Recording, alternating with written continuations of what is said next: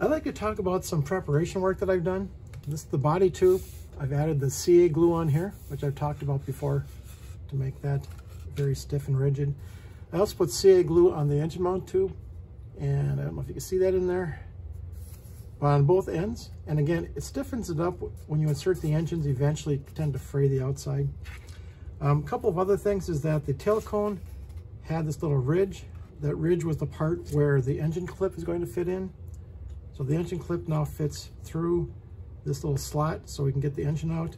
I'm gonna go like this. And one thing I forgot to mention in my previous video on building rockets is that the engine clip, when you put it on, it's nice to have a very slight bend in it. Very, very slight, just like this. The reason is when you lock down the tail end of it, it's gonna have a slight bend toward the engine, and then it'll hold it a little bit more tightly when you put the engine in. So now I've got all the parts. I've got my engine clip ring. I've got the spacer rings. I've got the tail cone. I've got the engine mount tube, and I've got the engine clip. And now I'm going to start measuring everything out. I'm going to have the engine stick out of the engine mount tube about 3/8 of an inch. So given that's 3/8 of an inch, I can now measure where the actual back of the engine is going to be and where the engine hook is going to go. So with the engine sticking out 3/8 of an inch, this mark right here is about 3 1/4 inches back. Look at that. And that's where the engine hook is going to go.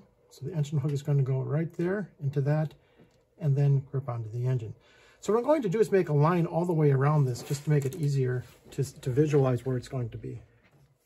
Okay, so I just drew a line around this, mark this as engine hook, so I know where the back that's going to be. And now I'm going to mark out where I'm going to put the spacers.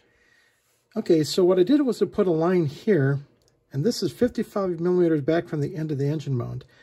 So this sticks out maybe 2 millimeters, and we've got the tail cone, and then we've got the shoulder, which has to go inside. Our centering ring is going to go right here, and that's going to be about 3 or 4 millimeters back from the back of the shoulder when this all gets inserted. And then the other ring is going to be right here, and that's going to be right on top of the engine clip. So let me go ahead and start getting all these things put together.